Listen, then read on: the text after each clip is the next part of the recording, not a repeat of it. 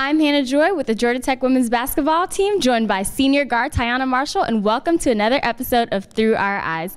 Tyaunna, recently you had the chance to go to Tennessee, Knoxville, play the Lady Volunteers. Talk about your experience there and how great of an opportunity it was for you and the team to get better. It was a great experience for us to play at Tennessee against the Lady Vols, number 4 team in the nation.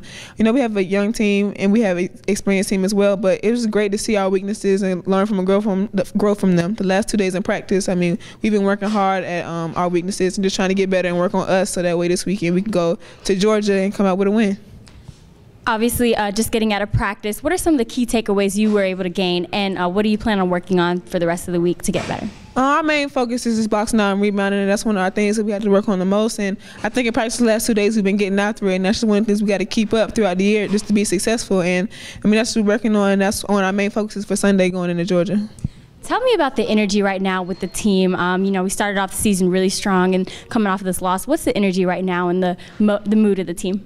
The energy's still great on the team. I think that loss even gave us more motivation to come out here and work hard and to win. We won 2 games and we lost Tennessee, and it showed us a lot. And I think now we're just ready and we're hungrier to go out and get more wins and just to break the top 25 and just to be the best us that we can be. Well, good luck this weekend against Georgia. I certainly wish you the best, Tyaunna, and thank you. Thank you. I'm Hannah Joy with the Georgia Tech women's basketball team. Thanks for tuning in.